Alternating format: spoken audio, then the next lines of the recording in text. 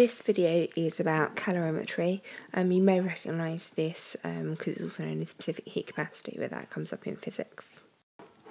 So a calorie, where the name calorimetry comes from, is 1 calorie is the energy required to heat 1 litre of water by 1 degree. And calorimetry, or measuring energy transfer, in this video we're just talking about heating water. So here we have, this is the equation we're going to be using. You'll probably recognise this from physics.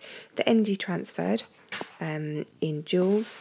The mass of water is measured in grams, and 1 gram equals 1 centimetre cubed of water.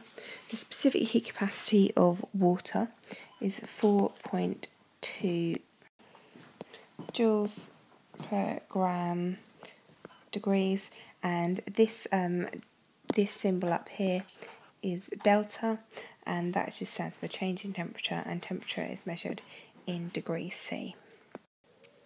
So if you do this experiment in the lab, and this is quite a common one for ICERs, I'll make a video showing you the actual experiment after these holidays.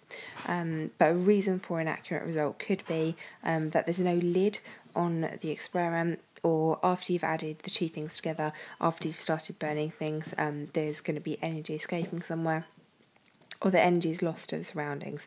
Whatever the water is in is going to be heated up a little bit, whether that's in a beaker or whether it's in a polystyrene cup. They don't get heated up a lot, but they get heated up enough so that your results aren't going to be completely accurate. Thanks for watching. I really hope this is helpful. Subscribe so you don't miss any of my new videos. Share to help your friends get better grades. Any comments, corrections, questions or requests down below, please.